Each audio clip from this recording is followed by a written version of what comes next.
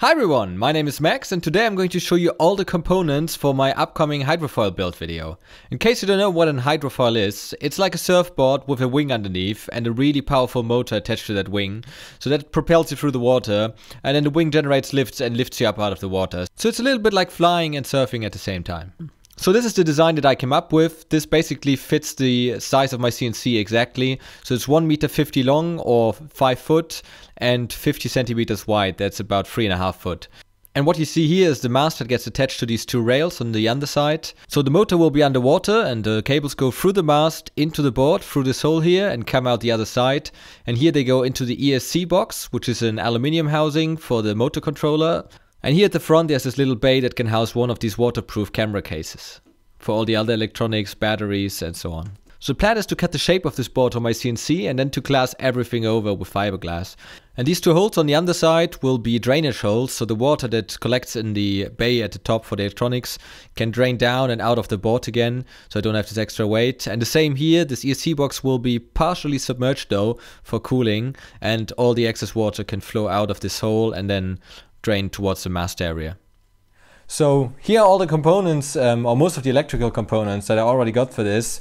Main part is this waterproof box right here, and this is going to hold most of the electronics, so the batteries and the safety gear and the remote control stuff. And this little box right here is also waterproof and is going to hold the ESC for the electric motor, the controller, because this is going to be a brushless motor with roughly 6,000 watts, so it's going to be quite hot. And that's going to be a neat coolant, so I've got this box and it's going to be partially submerged in the water, so it's being cooled by the surrounding water.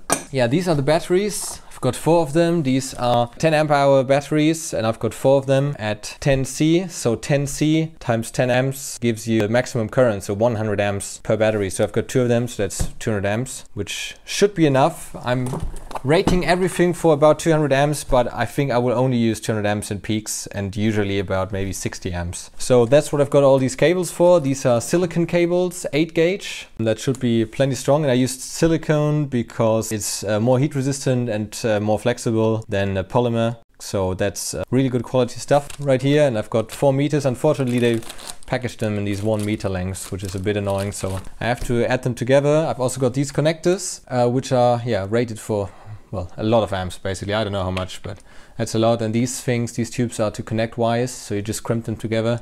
Easier than soldering. And these are the bullet connectors I'm going to use.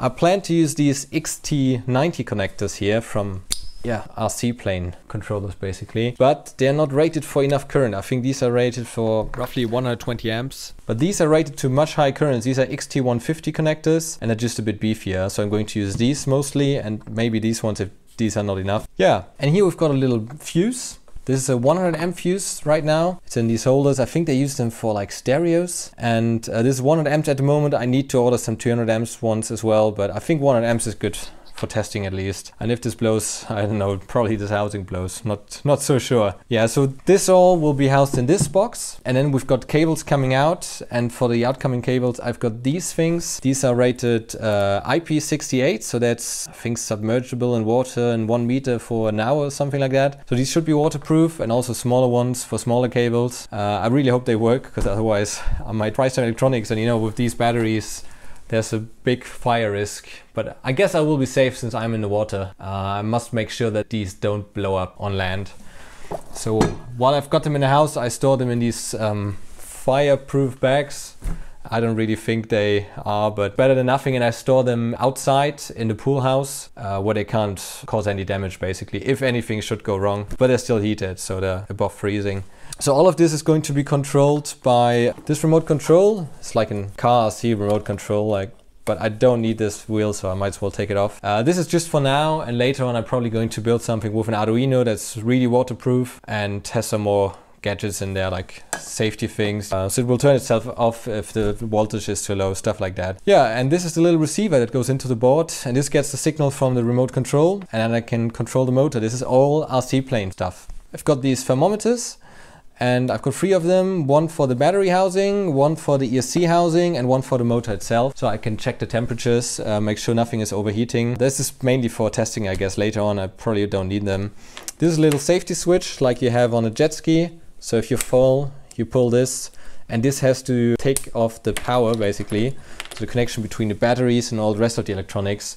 That's where I have a bit of a problem. I don't really have a relay for that, because relays are normally not rated for 200 amps. I can't find anything that's rated for 200 amps and is reasonably cheap. Like for $200 I can get one, but it's a bit too much for my liking. So I'm looking for a cheap alternative. I might have to build a little relay from a solenoid, or a friend of mine from Hamburg, he's building one with 30 MOSFETs in parallel. Got to see how this turns out. And here we've got a little voltage meter and an amp meter, and this amp meter reads the current not in series but in parallel, so it does some kind of electronics magic to read the amps without the amps actually going through here. And this is rated to 200 amps. Rated, you know, it's from China. Gotta test it if it works or not. This thing right here is an SBEC. So this is like a power supply that changes the voltage from the batteries from 50 volts down to something usable for electronics like 5 volts or 12 volts. Yeah, it's just a power supply basically, but you're definitely gonna need this. And then we've got these two little things. You plug them into battery and they tell you the voltage of each cell. These are really handy, I think. Yeah, it says 6 Cs, number 1, 3.7 volts, cell 2 is 3.7 volts, say cell 3, and so on. So it shows you the voltage of each cell, and they're really useful. And I can keep them plugged in, and they will warn me if the cell voltage goes below a certain point, and then I know I have to stop writing and recharge. It's just so I don't deep discharge these. And the board itself is going to be made from XPS foam. That's this stuff right here. Really lightweight, you get it in any hardware store. It's used for insulating houses and it's cheap. I paid for all the foam maybe $30. That's pretty cheap. And I'm going to use fiberglass to cover everything with. I was thinking about carbon fiber, but then carbon fiber is about 10 times as expensive. The value you get from carbon fiber is not that great, in my opinion, unless you're building an airplane or spaceship. Here I've got copper paste. It's going to be used to protect all the threads, so if salt water reaches them I can still use them, and so they come loose easily. Oh, and I've got one more thing, which is these bullet connectors here. And these are like these, but these are a little bit special. They've got a resistor built in, so while you plug them in that moment, normally there would go a spark in between here, and that could cause problems with your electronics. So the little resistor inside connects first, and that kind of discharges that spike, and then you connect it straight away and everything is fine. So these cost a little bit extra, but it's going to protect my electronics hopefully. Yeah, and what I really need is a safety switch out here that I can just press and it disconnects the batteries. But for that I obviously need a really big relay, which I can't really get. At least not yet. So I already started cutting some of the shapes on the CNC, and this is going to be quite an exciting project, I think. So stay tuned for that, subscribe to this channel, and you can get all the updates of this build series. And at this point you're probably wondering what kind of motor I'm going to use, and the wing of course as well. I already bought the wing. It's a Cabrina double agent from 2016. I got a pretty good deal on that, so that's why I'm using this. The wing is maybe a little bit too short. I guess we have to test this when spring comes. So I might have to build a bigger one, but that should be okay. So for the motor, I don't have one yet. I'm still waiting for this company that rumors say is bringing out a motor that is perfect for this application. So I'm waiting for that. And also for the ESC, because that's going to be coupled to the motor, so I can't buy that yet. But in the meantime, I have to build a board anyway, so I still got a little bit of time left for when I need the motor. And if you want some more information on these Hydrofoils, there's a really cool forum with good people from all around the world that share tips and tricks. It's called efoil.builders, and there you get all the information and you can ask questions or show what you've built, you know. There are lots of people out there currently that are building these, and this is kind of a new thing because I guess we didn't really have the technology a few years ago, at least not at the price. You know, the US did a lot of tests with Hydrofoils in the 1960s, I believe, for the military boats, but they never really went anywhere commercially. But now that anybody can buy these cheap batteries and motors in China, there should be much more people building these. So thanks for watching, guys. Stay tuned for all the updates on this build and also some other projects on my channel, and see you next time. My name is Max Maker and I make all kinds of stuff.